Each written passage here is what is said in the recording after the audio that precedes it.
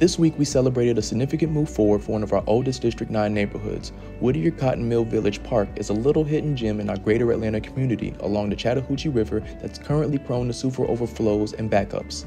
Mayor Andre Dickens, along with Watershed Commissioner Al Wiggins and Councilmember Hillis, gathered here with residents and project advocates to witness the start of this transformative initiative aimed at enhancing Atlanta's sewer system and ensuring the safety of its residents.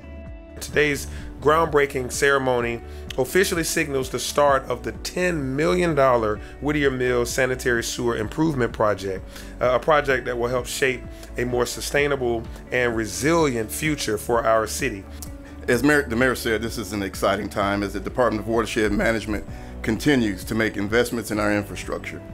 As part of the Capital Improvement Program, the Whittier Mill Sanitary Sewer Improvements Project will bring much needed relief of sewer overflows that impact this community.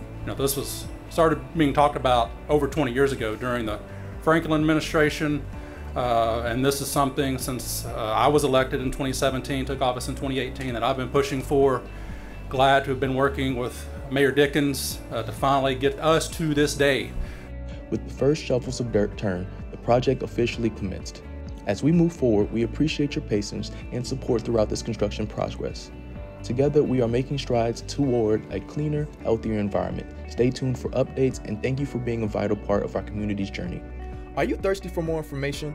Visit our website, atlantawatershed.org, and keep the conversation flowing on our social media networks at ATL Watershed, and subscribe to our YouTube channel at Atlanta DWM.